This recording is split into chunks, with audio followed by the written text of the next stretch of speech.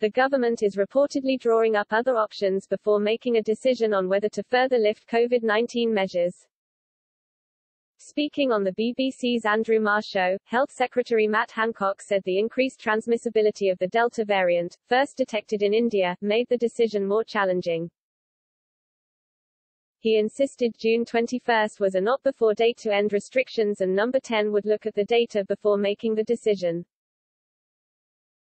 Some, including the likes of Lord Andrew Lloyd Webber, have been left furious by the suggestion after following strict rules set out by Prime Minister Boris Johnson when he unveiled his roadmap out of lockdown in February.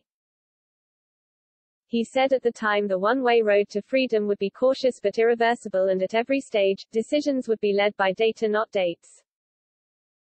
He added that the world would not eliminate COVID-19 altogether, but we cannot persist indefinitely with restrictions that debilitate our economy, our physical and mental well-being, and the life chances of our children. The government echoed this rhetoric at least 8 times in the last 3 months. But now, after almost 70 million Britons have received the jab and almost 28 million are fully vaccinated, the plan to end the lockdown restrictions could be delayed. Cabinet ministers are said to be increasingly pessimistic following a downbeat briefing from Chief Medical Officer Professor Chris Whitty and Chief Scientific Advisor Sir Patrick Vallance. The pair are said to have expressed concerns about the current rate of transmission of new coronavirus strains, including the Delta variant, and warned that vaccinations do not provide 100% protection. Chancellor Rishi Sunak is reportedly on board, despite the potentially detrimental economic impact it could have on several industries that are already on life support.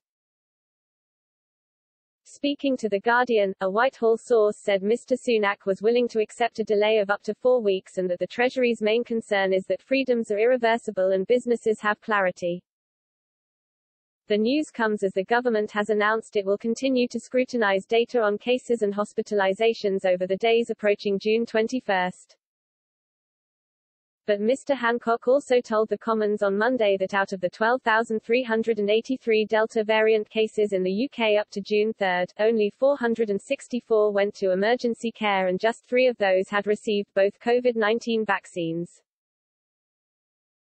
He noted that despite the rise in cases, scientists are warning of hospitalizations have been broadly flat, one of the key tests for exiting restrictions. Speaking in Cornwall ahead of the G7 summit, the Prime Minister said there are arguments being made one way or another as to whether all restrictions can be lifted as planned. He said, "I think what everybody can see very clearly is that cases are going up, and in some cases, hospitalizations are going up. What we need to assess is the extent to which the vaccine rollout, which has been phenomenal, has built up protection in the population in order for us to go ahead to the next stage. And so that's what we'll be looking at." Millions of people in England are now facing stricter COVID-19 rules to stop the spread of the Delta strain. Greater Manchester and parts of Lancashire joined 8 other areas in England to receive increased testing capability, military support and face stricter guidance around non-essential travel. The government is due to decide on June 14 whether to lift the last remaining restrictions in England.